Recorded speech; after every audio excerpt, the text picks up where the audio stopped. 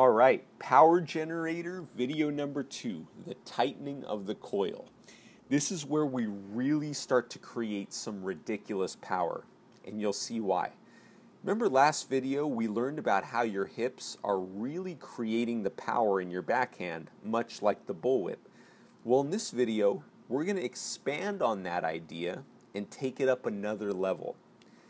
Bear in mind, all of this power that you're creating can be used to hit big, powerful drive backhands and can also be used to create heavy, dipping topspin shots or even penetrating slices that really keep your opponents off balance. And we'll talk more about that in a later video. For now, let's talk about the tightening of the coil. Now, have you ever looked at tennis players on the tour and noticed how long and flexible they are?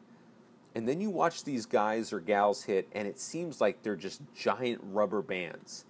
Notice that very few of them are big, muscle-bounded bodybuilder types. Now, if you're a bodybuilder, first of all, you got any tips? I need some help here. I'm lacking in that area. But you can still create effortless power on your strokes. The key is using elastic strength instead of contractile strength. And all that means is the stretching of your muscles is much more important than the brute force of them. In essence, think of your backhand as a rubber band.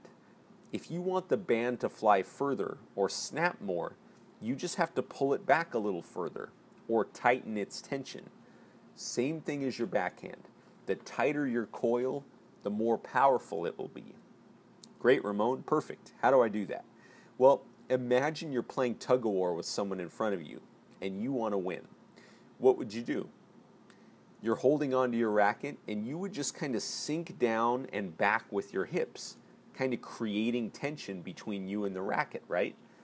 Well, this tension is what's ultimately going to be released into the ball. Notice here how as you begin your stroke, your hands initially stay in front as your hips slowly rotate away from the court, creating the coil. Then, as your hips begin to rotate into the court, your hands lag behind and get pulled into the hit. This works for one or two hands, drive, topspin, or slice, and it's really the next level when it comes to creating effortless power. Just don't tell anyone because they'll all be doing it.